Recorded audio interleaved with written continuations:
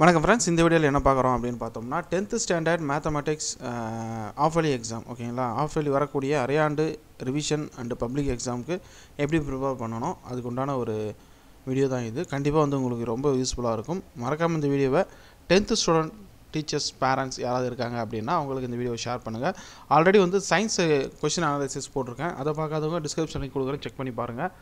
இது போல் மேலும் பல தகவல்கள் வேணும்னா நம்ம சேனலை மறக்காமல் சப்ஸ்கிரைப் பண்ணிட்டு கூட இருக்கக்கூடிய பெல் ஐக்கான் ப்ரெஸ் பண்ணிக்கோங்க.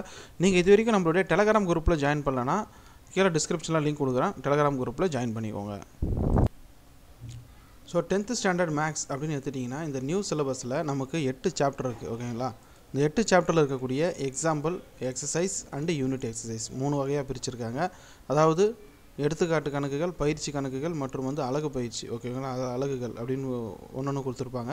இது தமிழ் மீடியம், இங்கிலீஷ் மீடியம் 2 ஸ்டூடெண்ட்டுமே இது கண்டிப்பாக யூஸ்ஃபுல்லாக இருக்கும். மறக்காமல் பார்த்துக்கோங்க. சரிங்களா, இப்போது நம்ம ஆஃப் இயர்லிக்கு ஃபுல் போர்ஷன் நீங்கள் ப்ரிப்பேர் பண்ணுறீங்க அப்படின்னா நீங்கள் மொத்தம் 8 சாப்டர் இருக்குது, அதை எப்படி நீங்கள் ப்ரிப்பேர் பண்ணணும் அப்படிங்கிறத பார்த்துக்கோங்க.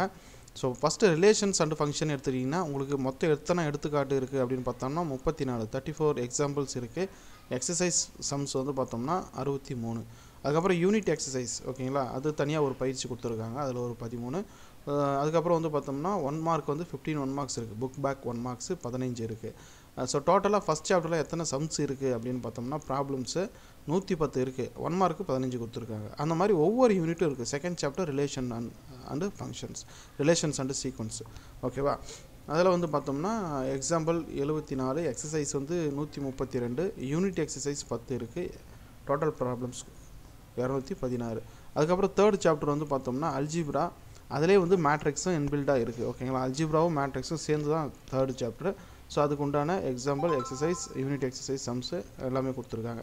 அதுக்கப்புறம் பார்த்தோம்னா ஃபோர்த் சாப்டர் வந்து ஜாமெட்ரி, ஃபிஃப்த்து வந்து பார்த்தோம்னா கோஆர்டினேட் ஜாமெட்ரி, சிக்ஸ்த்து வந்து ட்ரிக்னாமெட்ரி, செவன்த்து வந்து மென்ஷனேஷன், எயித்து வந்துட்டு பார்த்தோம்னா ஸ்டாட்டிக்ஸ் அண்ட் ப்ராபபிலிட்டி. இதுவும் தனித்தனியாக பிரித்து கொடுத்துருக்கேன்.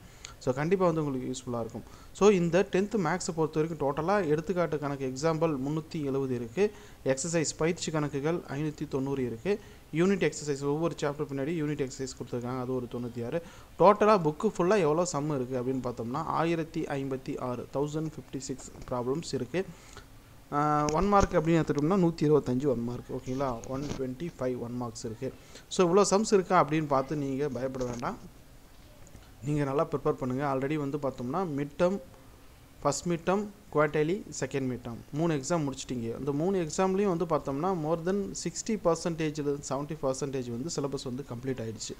ஓகேங்களா, 75 80 கூட சொல்லலாம். அவ்வளோ எக்ஸசைஸ் வந்து கம்ப்ளீட் ஆகிடுச்சு. மிச்சம் இருக்கிறதெல்லாம் நீங்கள் ஜஸ்ட்டு ரிவிஷன் பண்ணணும்.